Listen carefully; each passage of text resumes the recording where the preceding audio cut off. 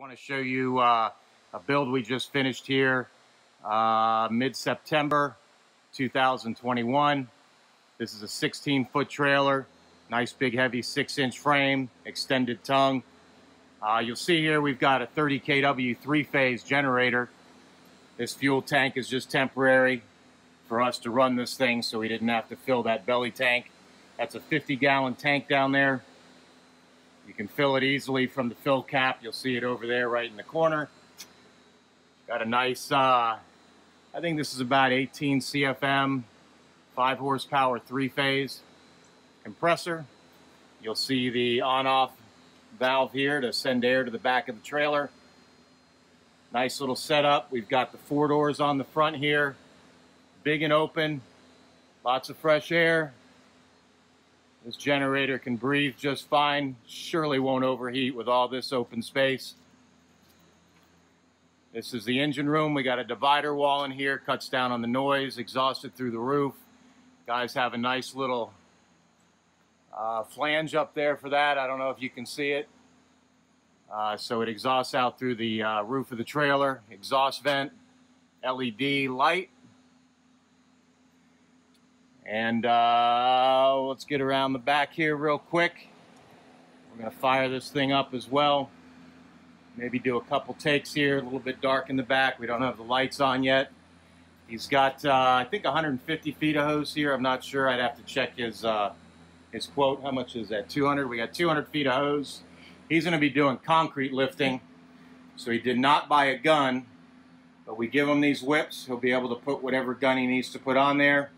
Got a Graco heated whip on here, 10-foot heated whip. This is our hose, 5,700 PSI, double steel braided, old school copper wound like Gusmer used to do it.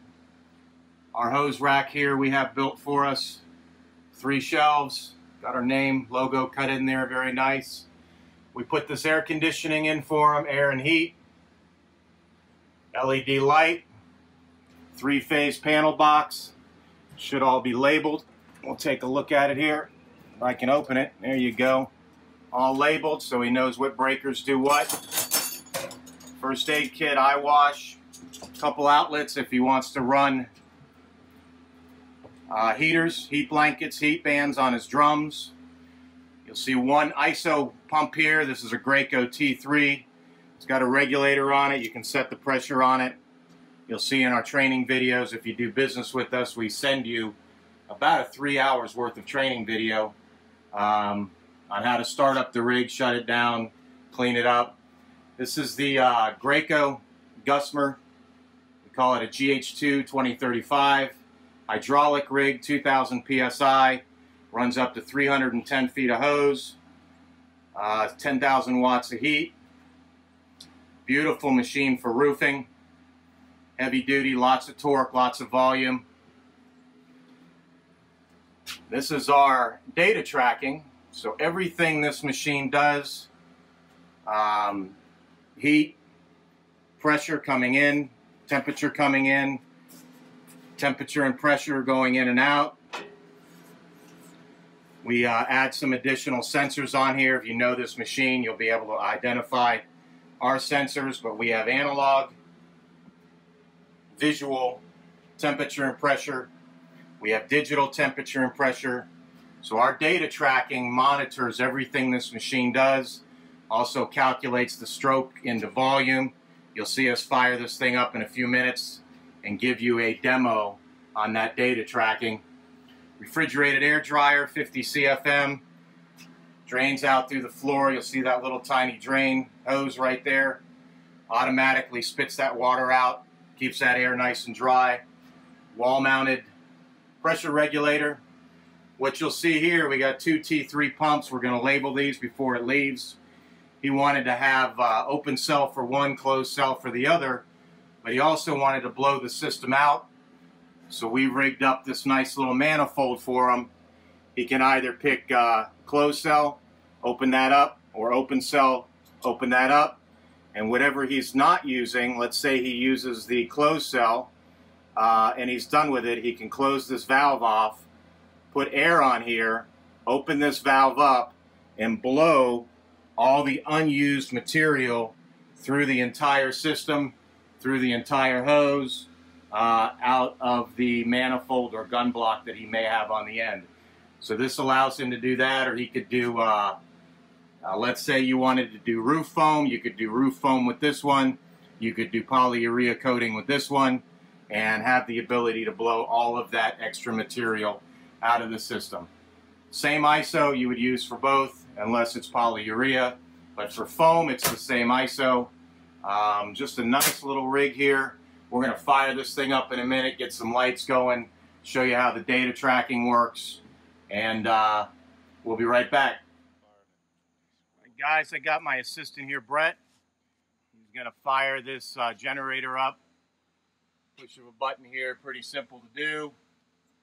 It'll auto start, takes a few seconds. Got 3-phase, like I told you. We'll put the cover on here in just a second.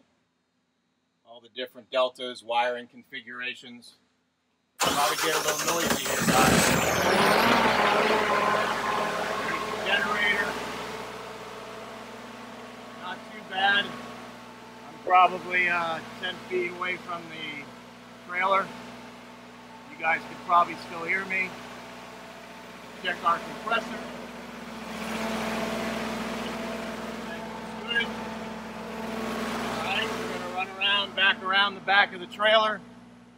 We're all fired up here now. We'll get this breaker box open, get some lights running.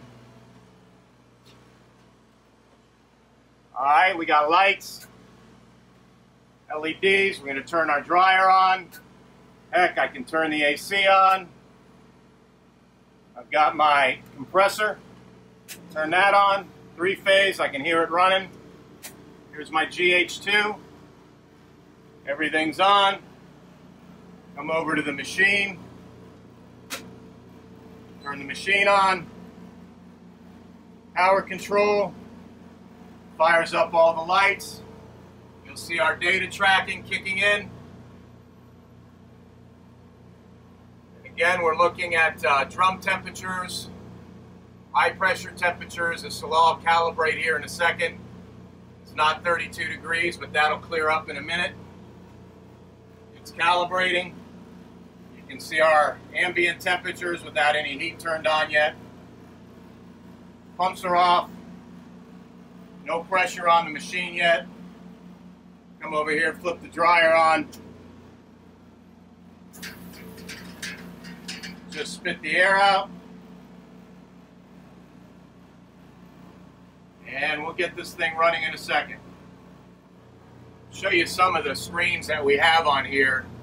We have drum temperature A and B, drum pressure A and B, high pressure output for the hose, the spray hose, A and B, tells us what we have for gallons left.